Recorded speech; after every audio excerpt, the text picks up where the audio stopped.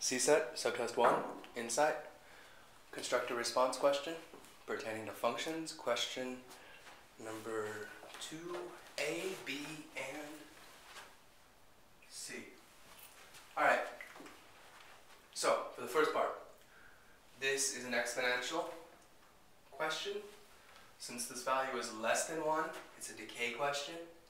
If this value were more than 1, it would be a growth question. So, we know that 3/4 to the 0 power is 1. So it's going to have a y-intercept there of 1. 3/4 to the 1 is 3/4. 3/4 squared is 9/16. And what we see is it's getting smaller and tapering off because of the asymptote idea occurring at y equals 0.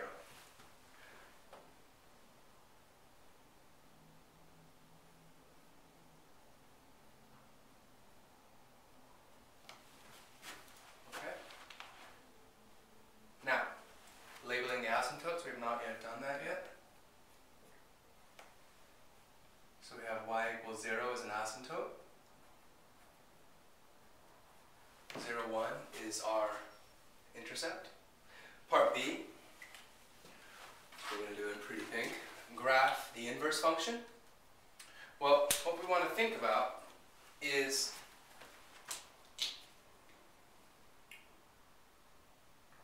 drawing a line y equals x, which just cuts this right down the middle.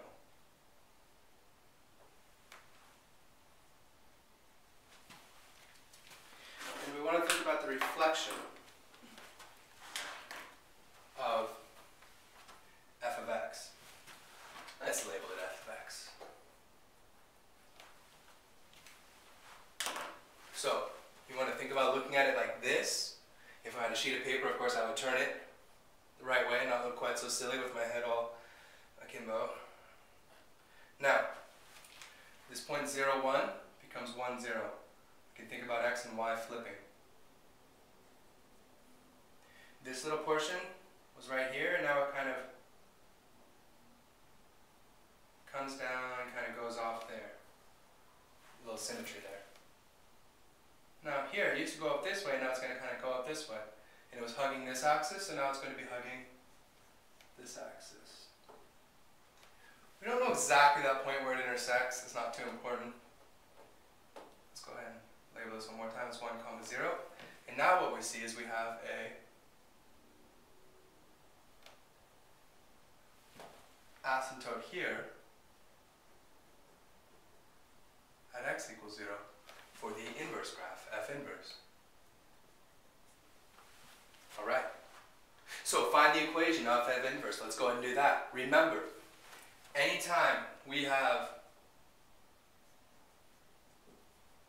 a function and we want to find its inverse, we want to think about this just being y, and we flip the positions on x and y. So once we flip x and y, we get this. We want to get y by itself. So that means we're going to take the log of both sides. I'm going to go ahead and take log base 3/4. I'm taking log base 3/4 because I want that 3/4 to go away. So the y comes out front, and what we are left with is log base 3/4 of x equals y. So, this finishes part B. This is our inverse function now. I should put that 3/4 a little bit lower, maybe even call it 0.75 power so it's clear. Of x equals f inverse. Now, for part C, find the domain and range of f and f inverse. Well,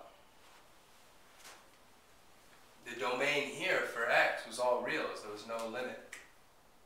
So the domain is all reals. Now, the range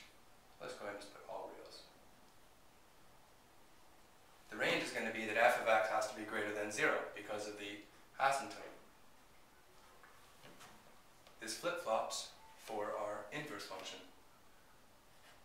So now the domain is that x has to be greater than 0, because it doesn't cut past this axis, this asymptote. And the range is that the y, the f of x, f inverse value, can be anything.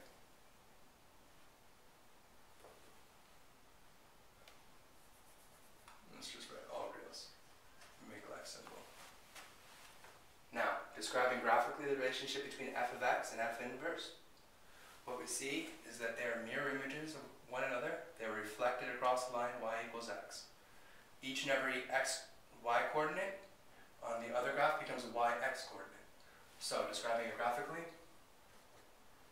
f and f inverse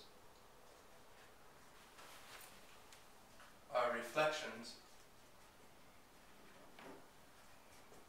of each other across the line y equals x. And there's part C. So,